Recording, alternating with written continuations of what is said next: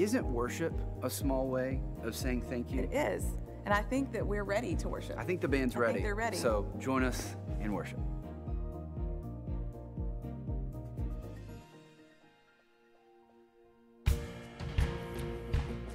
Well, good morning, Bear Creek. It's so good to be able to connect with you through our platform, whether you're watching us on YouTube, Facebook, our church online platform, our website, whatever that is. Thank you for tuning in. Thank you for getting a few minutes of your Sunday morning to be able to unite, to commune, to come together in unity with our church family. So I want to encourage you today to worship. I know that means quite a different thing in 2020, but I really want to challenge you and invite you this morning to take action. Maybe that means grabbing your family, sitting them down in front of that TV. Maybe that means pausing what you're doing. Maybe that means getting up off your bed. Let's sing together. I'll raise a hallelujah in the presence of my enemies. Oh, I'll raise a hallelujah.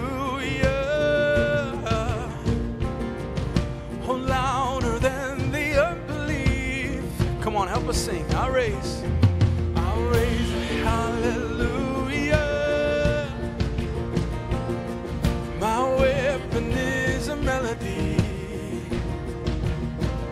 So I'll raise a hallelujah. Heaven comes to fight for me. I'm gonna sing.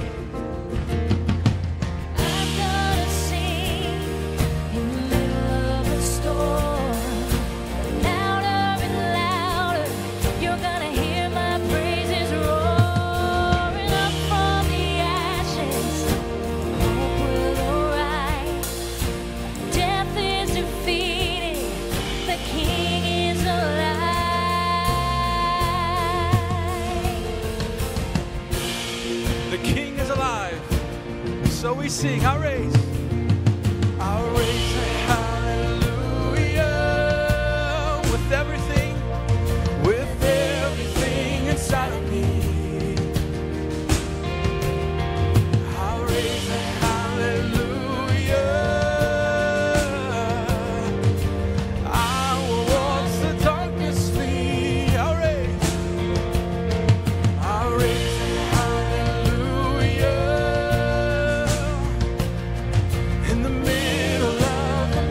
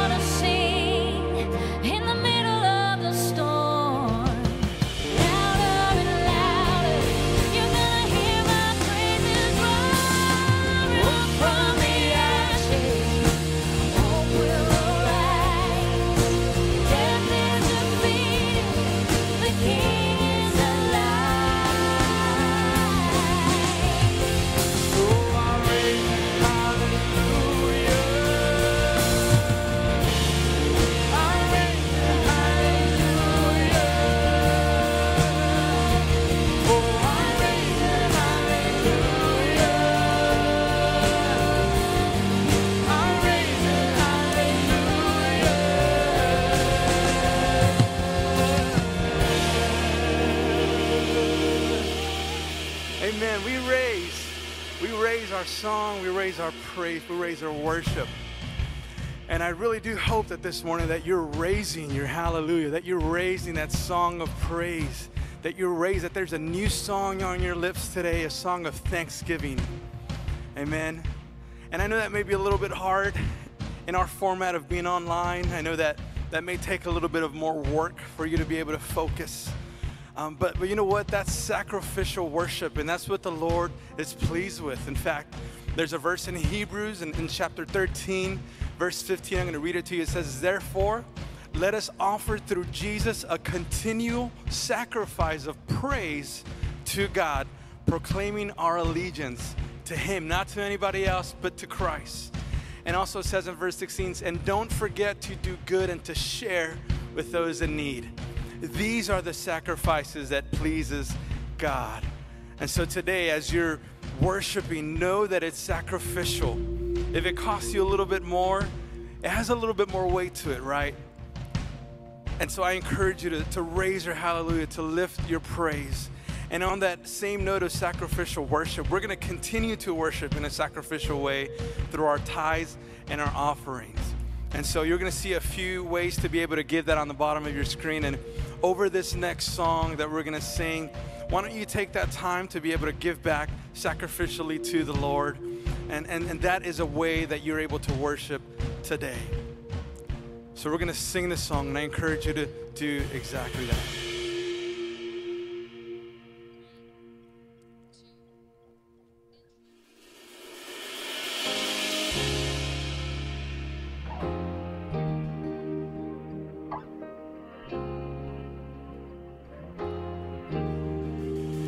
There is no fear, 'cause I believe. There is no doubt, 'cause I have seen your faithfulness, my fortress, over and over.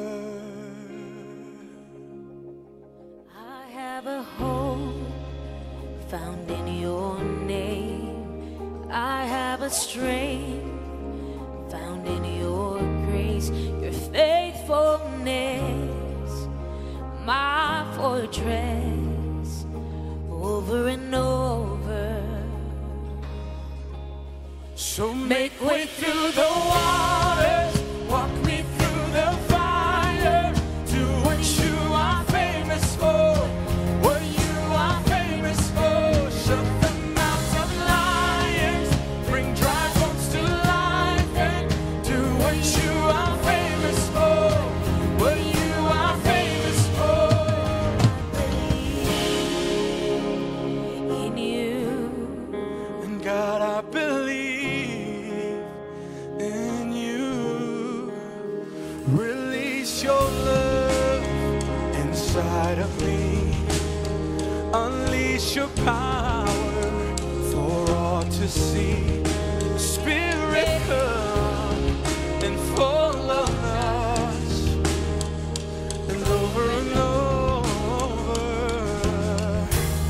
So make way through the waters, walk me through the fire, do what you are famous for, what you are famous for. Shut the mouths of lions, bring dry bones to life, and do what you are famous for, what you are famous for. God of exceedingly, God of abundantly, more than we ask or think.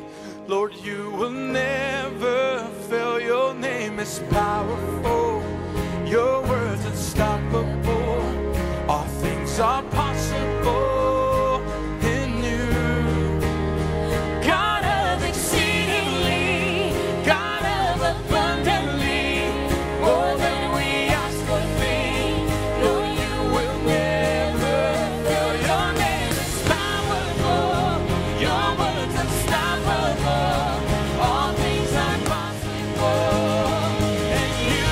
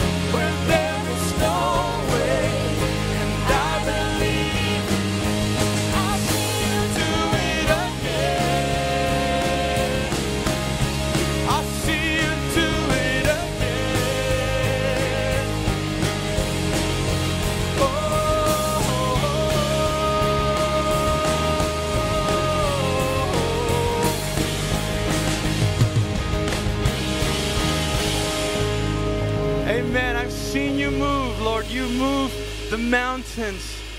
You turn rivers into highways. Only you can do it, Lord. And we believe that that's our faith arising in us. That's us increasing. It's our faith in you, Lord.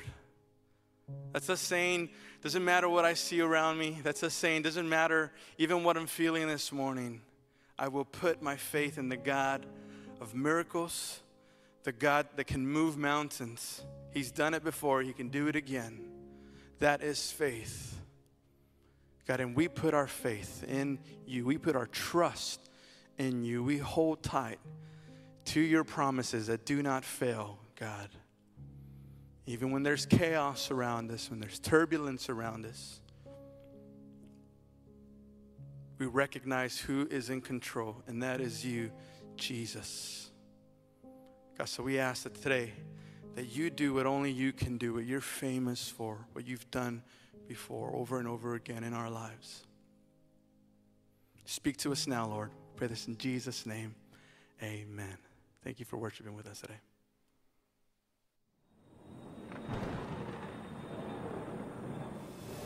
Yeah, it's going to be definitely runway 26. Got out to 2,000 feet, please. You're down 2,000. 2,000. The flight Michael Alpha 6 Southwest to the field radar service terminates San Francisco, J. Mary Tower 119 and 4 get back. Present code to Dan Mary Tower 119.5. We like to do a right-hand downwind and requesting a wind update, please. Association 5 Echo Alpha Roger, circle north of the field, runway 26. You are cleared to land wind 170. Ladies and gentlemen, we are going through an area of turbulence. Your captain has turned on the fasten the seatbelt sign, so we ask that all passengers remain seated with your seatbelt securely fastened. Thank you.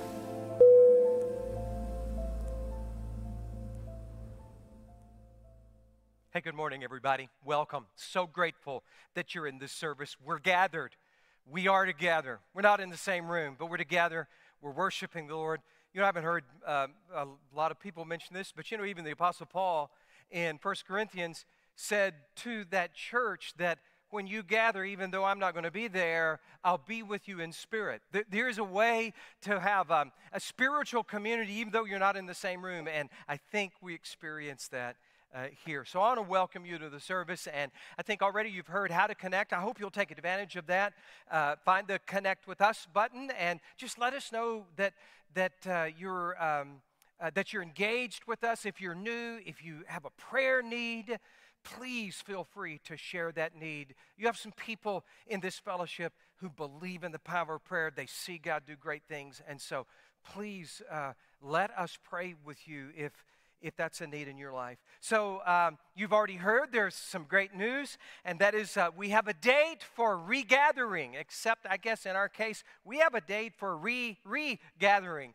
And that date is Sunday, August the 30th. Sunday, August the 30th. It'll be a worship-only experience. It's slightly modified, so you want to go out to our website, bearcreek.church. Click on Regather, and you'll see all of the details there. We're very excited about that day. And if you're ready to regather, there's your date. Put that on your calendar. Excellent. Well, we've been in this summer series for now, I think, 6 weeks. And the summer series has been called Turbulence. And Turbulence, the series, has been about this: what to do when your life hits really significant turbulence. And so we've worked our way through just like 6 individual principles. They're behaviors. Do this when your life encounters significant turbulence. And so we're still working on that principle 6, number 6. And so I took you to a passage last time. We're going to be back in that, and we're going to finish out that principle today. So the name Stanislav Petrov probably doesn't mean that much to you. But do you know that Stanislav Petrov probably saved your life? Or at least your parents' lives, which means he saved your life too. In fact, Stanislav Petrov may have saved the entire world September 26, 1983, because he was the duty officer that night in the Soviet Union's missile early warning system when he suddenly got a signal from a secret satellite system that the U.S. had just fired a ballistic missile from somewhere in the North American continent, headed or pointed to the Soviet Union. It was already an incredibly tense time in the midst of the Cold War in 1983, because just 3 weeks before, the Soviet Union had actually shot down a commercial flight that had accidentally strayed into the Soviet airspace. And so the Russian military was incredibly nervous, and they thought the U.S. might retaliate at any moment. But then it got worse. Petrov received a second warning that another missile had been launched, and then another, and then another, and then a fifth one. And he knew his orders, they were clear, to sound the alarm for immediate retaliatory strike. But he didn't do that. For almost 5 full minutes, which felt like a lifetime to him, he slowed down and he evaluated the information that he had on hand. He quickly made a judgment, and he did not sound the alarm. First, he looked for corroborating evidence in land-based radar. Couldn't find it. He also reasoned out very quickly that a 5-missile strike would not be the way that the U.S. would attack. In fact, logic said to him that it would be an all-or-nothing strike. And so Petrov saved potentially the world by refusing to panic. And he did nothing. It turned out that night it was a malfunction in the Soviet satellite warning system. Do you know that that incident was not known for almost 30 years, not known publicly for almost 30 years? But when it was revealed, every military expert was amazed at Petrov's poise, his ability to think so clearly in just a couple of moments, his courage to take such a risk of not sounding the alarm. He refused to panic, and it might have saved the world. And that's the big idea, the last big idea that we began working on last time in this series called turbulence. Because look, turbulence can make you panic. And if you panic, you'll make terrible decisions, big mistakes with awful consequences.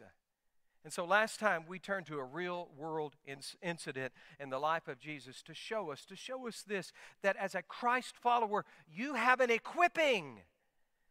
And that equipping gives us a kind of poise, a clarity, a calmness, even in the midst of horrendous turbulence. And so, Jesus, in this passage that we're going to read, we started last time, he's about to put his disciples through a real-world exercise to show them that they have everything they need to face any turbulence in their life if they put their total trust in him. And so it happens in Mark 4. This is early in Jesus' ministry. And so the context, here it is. This is after several days, nonstop days of spiritually, mentally, physically exhausting days of Jesus just pouring himself out into people's life and in teaching and healing and casting out demons. And so he gives a simple instruction to his disciples. Mark 4, starting in verse 35. Listen to the word of God. So it says, verse 35, on that day when evening came, end of the day, he said to them, his disciples, let's go over to the other side. It means the Sea of Galilee. He's in that northwest corner where the fishing villages are. Capernaum is kind of the center spot there. And so he's saying, let's cast off from there and go over to the eastern shore, sort of to the Gadarenes area. And so leaving the crowd, they took him along with them in the boat, just as he was, and other boats were with him. And there arose a fierce gale of wind. Do you remember last time? A hurricane mega wind, if you read it literally in the text. And the waves were breaking over the boat so much that it was already filling up. Verse 38, Jesus himself was in the stern, the back of the boat, asleep on a cushion. And they woke him and they said to him, "Teacher, do you not care that we're perishing?" And he got up and he rebuked the wind and said to the sea, "Hush, be still." 2 words in the biblical text. Hush, be still. And the wind died down, and it, meaning the sea, became perfectly calm. And he said to them, "Why are you afraid? How is it that you have no faith?" And then they became very much afraid and said to one another, "Who then is this that even the wind and the sea obey him?" And so this is the word of God, and it's supernatural. It speaks supernaturally. It has a power in it if we just expose our lives to it. And look at what it speaks in the real world circumstance here. Look what it speaks. That if we believe in his power, big idea, that if we believe in his power and we trust in his love, then it defeats the panic. That's the big idea. And so there are these 3 like spiritual building blocks that sort of flow out of that for defeating panic in the midst of turbulence. And so what are they? So look, these are either building blocks or they could be spiritual disciplines or both. And so I'm going to take you through exactly the same 2 that we did last time, except with fresh insight, and then we're going to add the third, the point that means everything. And so how do we defeat the panic when we face significant turbulence? Well, in this real world incident, it comes this way, by first believing in his power. And that's what's going on in verses 37, 38, 39. You see this fierce gale, this fierce wind, and it begins to pour energy into the lake, and the waves are just crashing over the boat in a way that it's going to sink it. And so we said there were 2 powers on that lake that night, and one was the storm. And there may not be a more powerful phenomenon in all of nature than huge waves that heave up and crash down, that can pick up a 30-foot boat like the one that the disciples were presumably in, that can just pick it up and drop it down like a little toy, that can just that could absolutely sink it in a single wave, just fill it with water in an instant. And Jesus and his disciples were caught up in the middle of a violent storm that swirled up in just a few moments, and the waves were large enough that it threatened to take them under in the next few moments. And look, these were seasoned fishermen. They'd spent their lives on this lake, and they were, by the time they wake Jesus up, they're crying like babies. It's a powerful phenomenon. And look at it. There are these natural expressions of power that come over your life over and over in your life, and they are huge. That you look like a little toy in comparison to them. But there was a second power present in the boat that night, and that power was asleep on a cushion in the back of the boat while it was being tossed around in a turbulent storm. And it's just incredible. It's incredible to me to think that Jesus was asleep in the midst of all of that chaos, but it was evidence of something. It's evidence of the power that he is and the power that he possessed. And so, look, it was a power of spirit. It was a power of peace. It was a power of knowing how loved he was by his Father in heaven, and so he could sleep because he was already convinced that nothing could come into his life that his Father had not already equipped him for and empowered him to face and overcome. That's what his sleep means. So he slept. Verse 38, but they wake him up. They wake him up and they say, "We are perishing." Very nice way of saying, "We're dying here." And look at what Jesus does. Just the simplicity. We talked about this part last time. He stands up, he says two words, and they are actually to each of the forces that are going on there. To the wind, he says, hush. And it stops, dead silent. And he says to the rolling Sea of Galilee, be still. And it's like glass. I mean, he spoke just two words. He spoke to the storm and the sea. He spoke to them like unruly children. And it was like this powerful force of nature just obeyed him.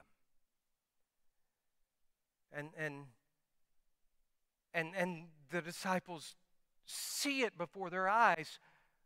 We thought the wind and the sea were the incomparable powers in our life, these natural powers that come against our life. It threatened to take our life in the next moment. But actually, the most incomparable power was the power asleep in the back of the boat. And when we went to him, he overcame all of that. I think that Christ, in fact, was orchestrating these events to give his disciples a real world experience of something so essential in their lives, their spiritual lives, that he just had to put them through a live fire drill in order for them to learn it. I think he knew the storm was coming, and I think he deliberately put them out on the lake to encounter it, and I think he deliberately took a nap in the middle of it to take his disciples through something absolutely crucial to their ability to live supernaturally in this world against such natural powers. And so he's showing them that he's the only power. First of all, he's showing them that he is the only incomparable power and that he loves them. And that they should turn to him. They should turn to him for his power in their lives, in their circumstances, in their relationships, in their everything. And the text should be speaking into your life at this moment. To believe in that power, not as an abstract concept. It's the wrong application for you to look at this passage and realize that it's a real world incident and go, that implication is right. If Jesus is God, then he must have power over creation, and therefore he should be able to calm a storm. That's not it. That's it, but that's not all of it. The implication is that we should surrender our lives. I should surrender my will. I should surrender my emotions to him as ruler of my life. To believe his power is available to my life, my circumstances, my relationships, everything in my life, and to come to believe that that power is operating in me, for me, all around me. And there is only one way to tap into it, and that is to surrender to his lordship in my life. He is ruler of my mind, heart, and emotions. He is ruler, not me. But there's a second building block, a second spiritual discipline for defeating panic in your life when turbulence comes. And that second one is to trust in his love, to trust in his love. And so that's going on in verses 38 and 39. He's asleep in the stern. His disciples wake him and say, "Teacher, do you not care? Do you not care that we're perishing?" I think Jesus makes them ask a crucial question. I think he makes them ask it. I think he's orchestrating the events, and I think it is in order to make them ask a critical question and to ask it in a way that it is most meaningful in their life, so that it's not theoretical for them. To ask it so that the answer is the most meaningful thing in their life. And so it takes a storm for them to ask him this directly. Do you care that we're dying out here? In the midst of my storm, do you care that I'm dying out here? Because Jesus is doing something so important. He's clearing up forever the question that you and I will have every single time a storm enters our lives. God, here I am trying to be faithful to you. I put my faith in you, but then this storm overtakes my life. What does that mean? I mean, what is that? Are you unaware of it? Are you not involved in my life? Or is it that you simply don't care? He's going to clear that up for them immediately. And so Jesus is orchestrating these events to clear up the biggest misunderstanding about God ever, and that is, if things aren't going great in my life, God must not love me. That's patently false. Listen, storms do not mean that God is asleep, unaware, or doesn't care. In the storms, as followers of Jesus, you have a greater power residing in you and around you than any natural power on this planet. Stronger than a storm, stronger than a sickness, stronger than a pandemic, stronger than a loss, stronger than anything that can happen to you. And the difference between those two powers is that the power in you loves you beyond your comprehension, and so therefore will protect you in the storm, or use the storm to make you stronger, or make your soul more beautiful, or for your ultimate good. And so what do you do? How do you trust in His love? Well, just keep reminding yourself of the fact that He has already declared His love over you. The most direct way I've ever read it in all of the Bibles, Isaiah 43, and I shared this last time. God just says to His people, you are precious in my sight. Really, since you are precious in my sight, and since you are honored, and I love you. He's declared His love for you. So keep reminding yourself of that He has declared His love for you. And then keep affirming your trust in that love. Keep affirming your trust. The best way to do that is just to think Romans 8, 38 and 39. That's the way to keep reaffirming your trust in it. Do you remember? The Apostle Paul writes for us, Romans 8, 38, I'm convinced that nothing can ever separate me from God's love.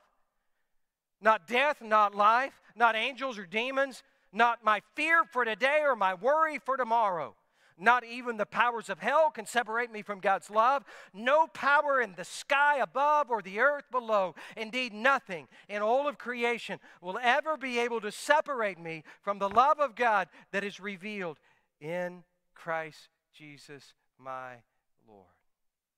His greatest declaration of love is that He so loved the world that He sent Christ to die for me in my place on the cross, to forgive me of all of my sin, to place eternal life in me, to give me the spiritual power to face, overcome, walk through any storm. That defeats the panic.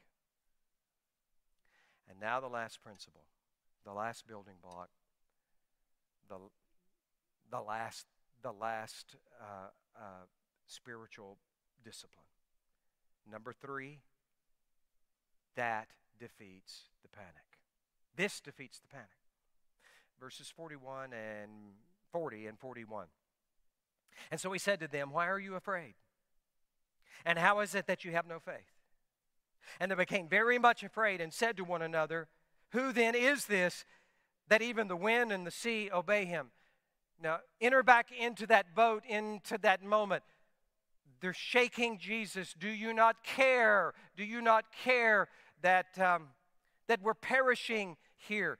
Jesus stands up with 2 words, hush to the wind, be still to the water. And then He turns to His disciples, and what does He say? What is it that He says? Does He say, oh, wait, oh, I'm so sorry? That must have been really scary for you. Isn't it interesting that it's not what he does? Verse 40, he answers with his own question. I mean, the only thing that comes out of his mouth is, why are you afraid? How is it that you have no faith? His question could equally be translated, legitimate way to translate that question, how is it that you have no faith? A legitimate way to translate that is, where is your faith? I love the implication of that. Where is your faith? Because you know what he's asking? Where'd you put it? Why don't you get it out and use it? I mean, get what's going on here. The disciples say to him essentially, Jesus, you've gone to sleep on us in my storm. You've gone to sleep on me. And Jesus responds, no, it is you that's gone to sleep on me. That's how it applies to you.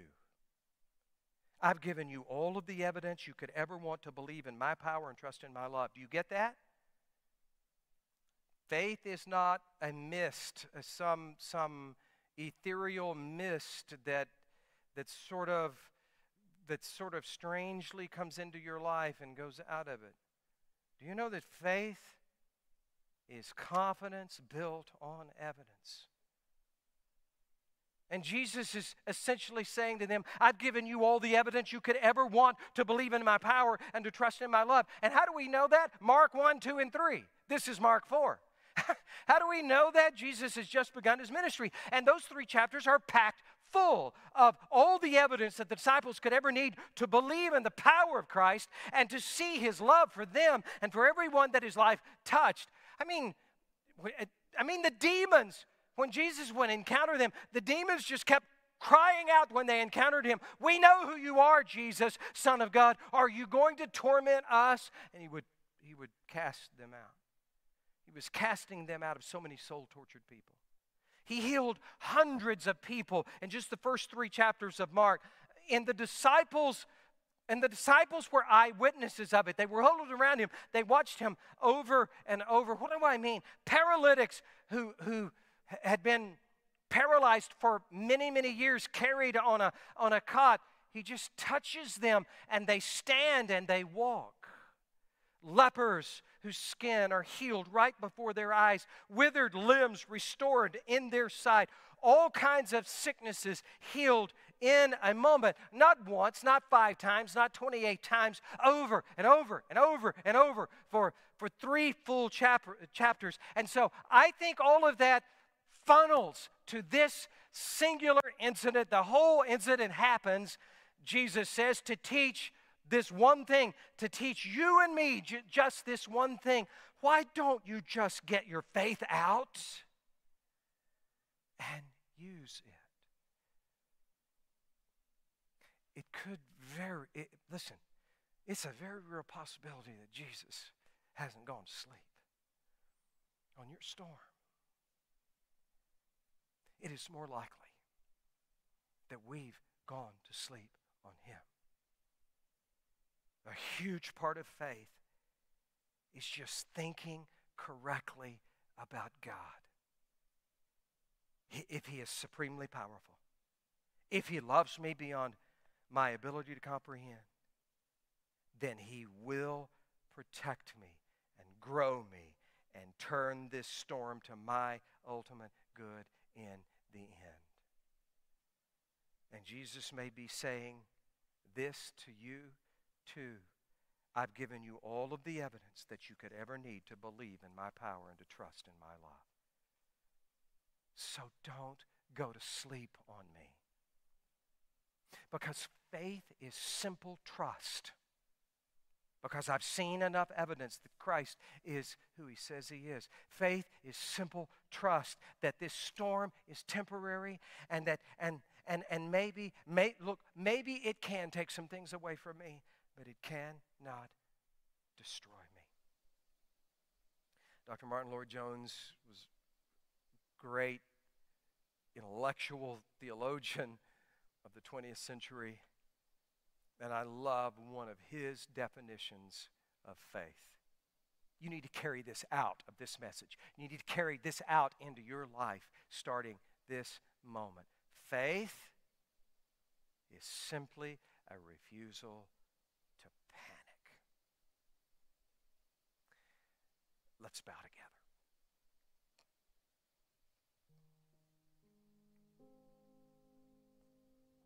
And I want to ask you, wherever you are, if you would be open to sincerely bow. And just pray for a moment. This is how you connect to the Creator of the universe, by prayer. And I want to invite you, if you've never asked Christ into your life, if you've never surrendered your life and placed your faith into Christ, that this would be the moment that you would do that. And for you, maybe it's just not made a lot of sense in the past, or maybe you've just sort of been victim to what some people say, and they say that because they don't want any rulership in their life, so they have to say Jesus doesn't matter. But you can see from a real world incident the power and the love of Jesus.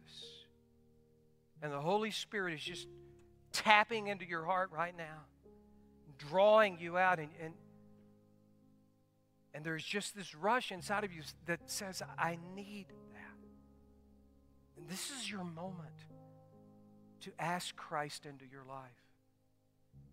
So Jesus went to the cross for you. He's God. He became a man in order to go to the cross to die in my place, in your place, for our sin against God. And that death on the cross and his resurrection from the dead blew open a way for you and I to have a relationship with our Creator, an intimate and real relationship where listen to this, where he places his life in you, and if he places his life in you, he places his power in you and all around you, and you can go through any storm with that power surrounding you. Why don't you invite him into your life right now? Just bow, and here's how you reach out to him in faith. And how do you do that? Well, you can do that by praying. Let me help you with that. Okay, be sincere, do it right now. Bow and pray something like this. Dear Father, pardon me. Dear Father, thank you for your Son, Jesus, who died on the cross for me. And thank you that you've already offered to me that if I ask, you will come into my life and forgive me of all of my sin. And I ask for you to do that now. I surrender, and I want you, Jesus, to be the Lord, the ruler of my life. I surrender to that. So please now come to live inside of me. Make me brand new. Give me new life. If you just prayed that with me, let me tell you, God keeps his promise. The God who cannot lie keeps his promise, and he's come into your life. Brand new life has been implanted in you, the life of Christ, and you now have this power, this supernatural power living in you to help you walk through any storm. Hey, I want to invite you that if you just pray that, I want to send you just a little link. It's just an automatic link that'll help you get started right.